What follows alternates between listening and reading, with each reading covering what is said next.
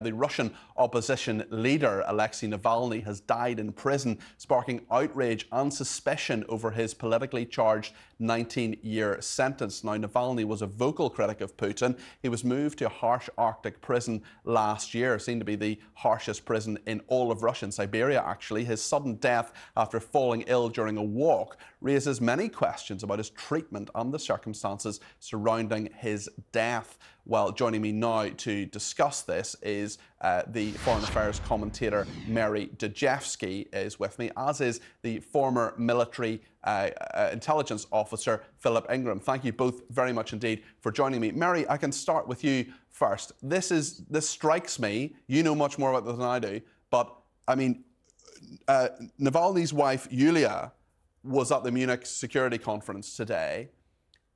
It seems like an awfully big coincidence that Navalny drops dead today of all days. What do you make of this, Mary?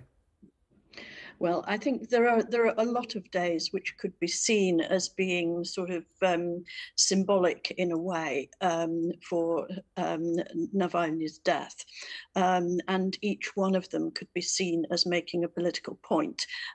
We've had people on social media since the announcement as saying, not by chance that this came after Tucker Carlson's interview with Putin. He had to wait until then to do the deed. We've had other people saying that there was, as it were, a conspiracy inside the prison and that it was the prison guards that did it. I simply don't know.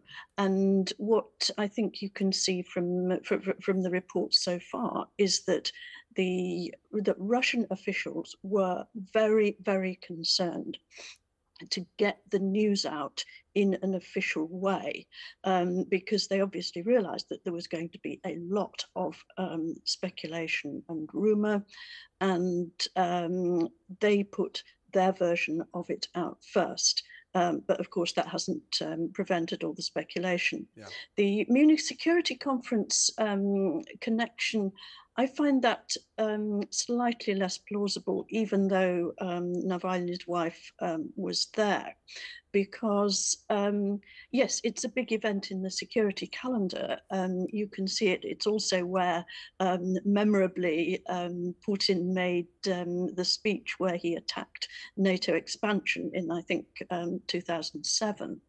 But it doesn't seem to me to be a really big event in the international calendar. Interesting. That would really be a symbolic connection for this particular really, I mean, very sad, even tragic event. Philip, what do you make of this? Well, I find it fascinating. You know, the last Russian presidential election back in 2018, exactly 10 days beforehand, was when Sergei Skripal was poisoned in Salisbury. Vladimir Putin's got a history of making big statements to send messages to people just before his election, and we're exactly 1 month before Vladimir Putin's next presidential election, and his main opposition leader drops dead in prison. Now, Navalny's not a particularly well man after being poisoned with Novichok in 2020, but there was always pressure on him to be silenced even more. And since his move to the prison where he's died in, he had put some statements out across social media that I think embarrassed Putin.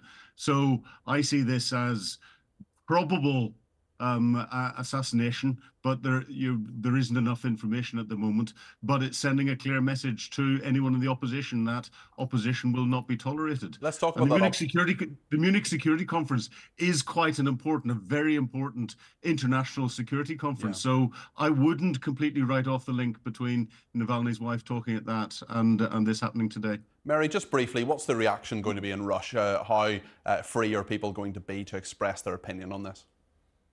Well, I think there's going to be very little freedom to express an opinion, but I think those who are relatively less concerned about that are going to be on sections of social media. But I think there will be a lot of people inside Russia who were part of Navalny's network of campaigners and activists, particularly against grassroots corruption, who are they're going to be mourning quite quietly, but they'll also still be there to bide their time. There'll be a lot of clamour in the West, but I think there will be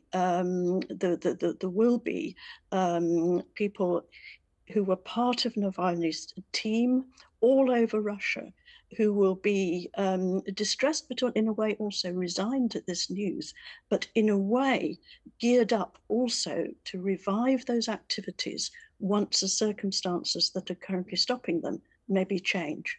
Mary Dejevsky and Philip Ingram, thank you both very, very much indeed. Fascinating to hear from you both with your great expertise on this issue.